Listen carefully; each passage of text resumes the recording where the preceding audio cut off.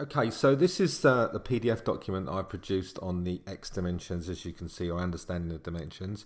There's a couple of videos as well, but this is one that's going to be printed out. You can put it in your portfolios, you can take it away, you can read if you haven't got access to the internet or my videos. Either way, hopefully it will be of some interest to you. So let's just read through it together, understanding the X dimensions. I think this bit's pretty self-explanatory, you can read through. So essentially, this is the drawing is the better bit to focus on. So you can pause it there and read through that, but let's just look at this here. The X dimension, or sometimes I call it the X factor, is the distance between where the pipe finishes in the fitting. So we're not going to calculate this bit, we don't need to because it's already gone in the fitting. So it's where it ends to the center of that fitting, and this little perforated grey line here you can see, if you can imagine a pipe going below, we would need to calculate this. So point 1 represents the pipe when fully engaged, so completely fitted. Point 2 is the distance from where the pipe finishes in the fitting to the center of that fitting itself.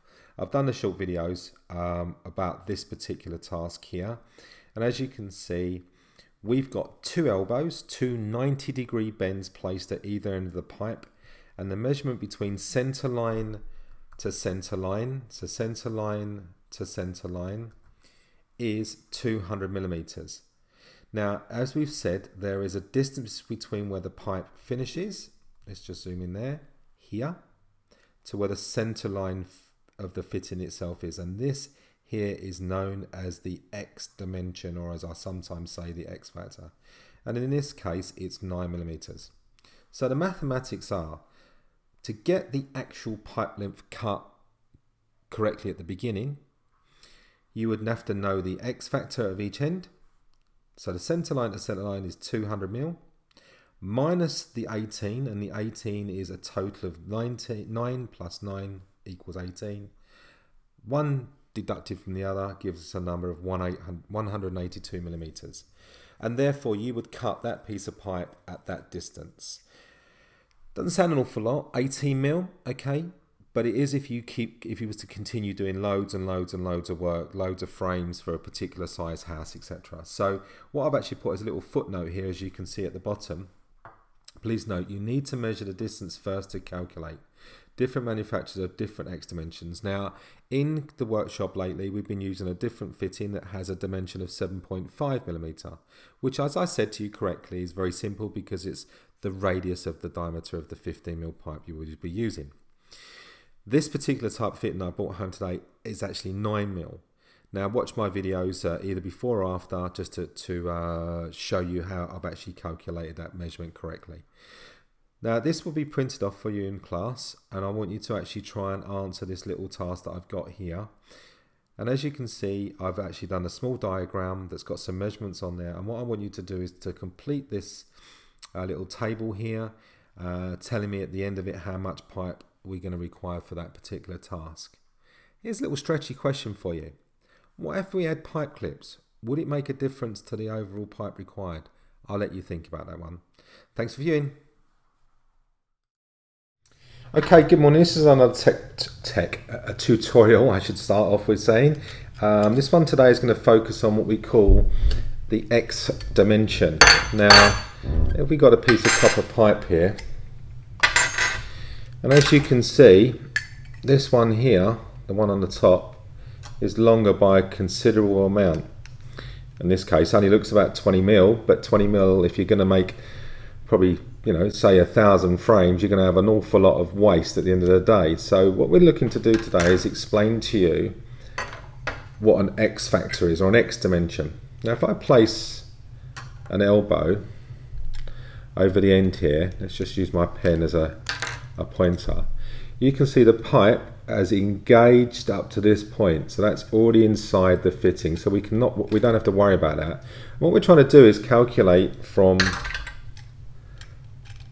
let's put that over there, from center line here to center line here, what would that distance be? So if we've got a center to center measurement of, say, 200 millimeters, we know that if we want to cut the pipe, it should be smaller than 200 mil, because as you can see here, the pipe finishes at this point here, does not go all the way to the center line.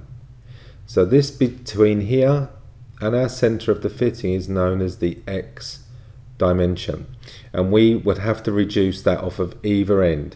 So some terminology now. If we've got center line to center line, in a second you'll see what that symbol means. If we take a fitting off, we've got end to center line, because not always, the pipe doesn't always start with a fitting. Okay, so if we was to measure between where it finishes inside here to this center line, you'd have to do a check on all the fittings that you're looking at. But it's very, very simple. If you've got one elbow or one T and you're going to do all of your jobs with that particular type of fitting, then you only have to measure it once. Well, in this situation, sometimes it's actually just going to be the radius of the pipe. So we've got 15mm diameter, and 15mm is from here, edge to edge through the center, and the radius is from the center to the edge. So it's half the diameter effectively. Normally they would be 7.5 would this be this case on the X dimension, but in this particular type of fitting it's actually 9mm. So if we've got a center to center, let's put that other fitting back on. If we've got a center to center of 200mm, and there's 9mm in this one and 9mm in this one, 9 plus 9 is 18. So 200 minus 18 gives us 182mm. And what we're going to use now is these three letters APL. APL stands for actual pipe length. So the actual pipe length required for a task when it's center to center is 200mm, would be 182, because we're going to reduce the amount of the X dimension from each end. Okay, so now what I've just said to you on the previous video is if you need to work out what the fittings, the X factor is of the fitting. So we're looking from there's our center line to the pipe finishes here. So the pipe finishes here, and this is our center fitting, center of our fitting. A very simple way to do this is just to mark. So literally to mark where the pipe finishes in the side fitting. So I've got a little mark there. Lay it over a drawing that I've made here. Now this is all a bit long-winded, but you know, 1 or 2mm isn't going to make a huge difference. And now I can see where if I offer that over to the side, bring this fitting down a little bit, so I mean still on the center lines.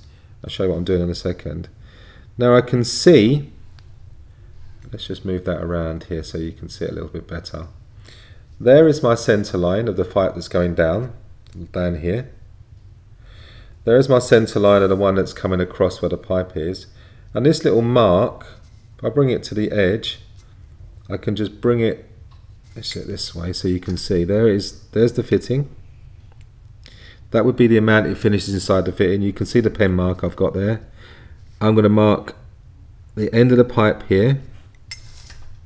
So that's where the end of the pipe would finish.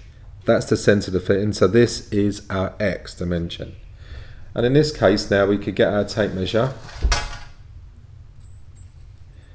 and literally measure it, and we can see that is bang on 9mm. Let's just move this little mouse out, if I can just zoom this down a little bit. And then move that a little bit there. Let's just move that to square. And there it is, bang on 9mm. So we now know the X factor here was 9mm. I know I'm upside down, I shall turn it around in a second. Okay, so that's how easy it is to calculate and work out what the X factor is itself.